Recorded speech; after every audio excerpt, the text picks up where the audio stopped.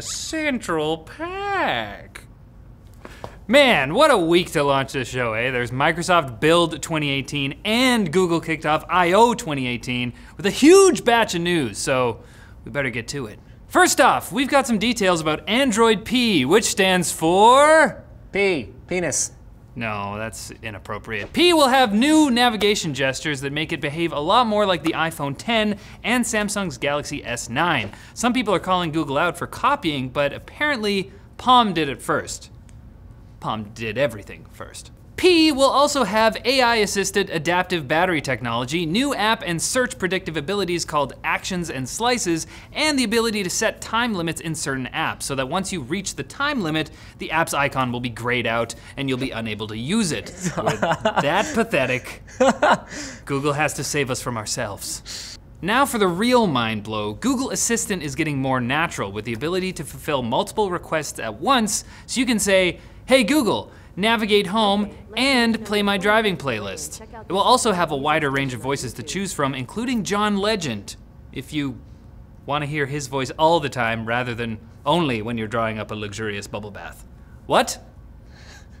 You don't do that? My pee is blown. Oh, that sounds terrible.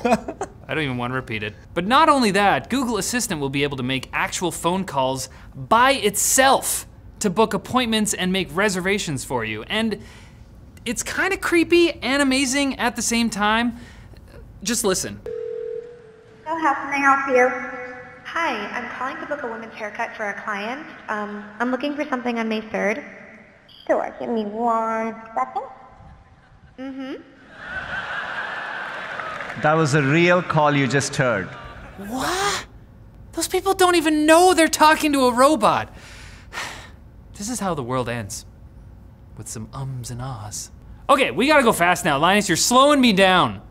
We gotta get through. There's a lot of stuff to get through. I'm not even doing anything. Oh. This isn't making it faster. Gmail will basically just write your emails for you now with Smart Compose if you just want to finally accept your status as a shell of a former human. Google Lens will be embedded in the default camera app of certain phone models and will be able to copy text from images and find objects with similar styles in real time. Google's AR Core platform can now be used to have multiplayer experiences in AR. 3D tic-tac-toe is here. That's how you know it's the future. No one can find my style. One of a kind, baby. If you were on Lens, no one would be like, what is this? I don't know how to interpret it. Socks and sandals? No one. Maps is getting lists, group event planning features, a For You tab with recommendations, and augmented reality walking directions using Google's Visual Positioning System, or VPS. Chromebooks will be able to run native Linux apps with the Pixelbook obviously getting the feature first, and Google announced the 3.0 version of its Tensor processing unit with over 100 petaflops of power. I'm not sure how petaflops translates to gigawatts. What do you think, Doc? I just want to know what the animal rights activists are going to think of this. Because petaflops. I get it. One thing we didn't get to cover from Microsoft Build 2018 yesterday was the upcoming Windows Sets feature. Sets will essentially use Microsoft Edge as a browser for your entire PC when you open a new tab. You'll be able to not only open web pages, but also files and applications.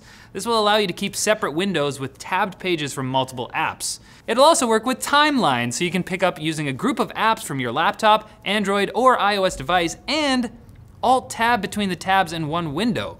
It seems like a pretty drastic design change, so we'll have to- I can crash everything with Edge. Yeah, you can crash whatever you want, all at one time. It seems like a pretty drastic design change, so we'll have to wait to see when or if it makes it to the main release. In the meantime, you can use the separate desktops function in Windows because that's essentially what that is, so.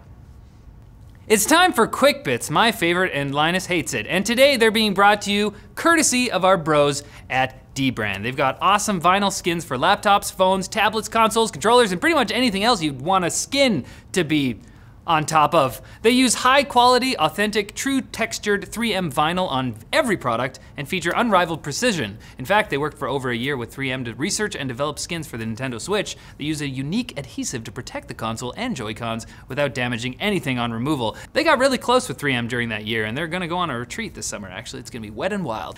With affordable pricing and worldwide shipping, they'll make you say, ooh boy, do I want one of those dbrands to be my friend. Check it out at the link below.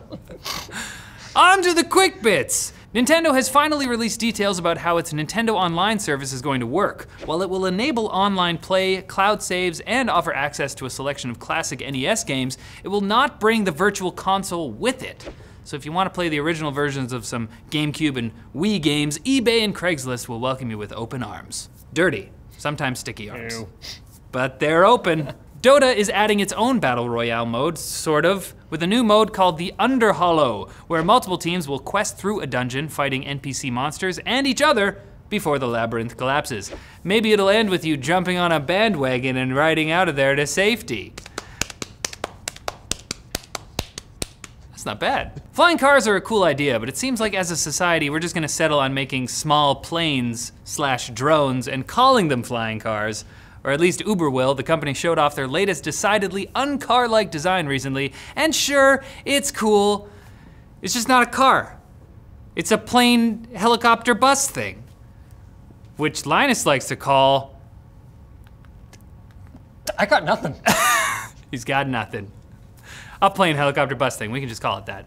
Nvidia claimed high refresh rate 4K monitors with G-Sync and HDR would be launching soon, and now it appears that the first one, the Acer X27, will finally be launching in the next few weeks. So buckle up, boys. And a German service called Games from Space promises to get you free games if you only let them mine cryptocurrency on your GPU.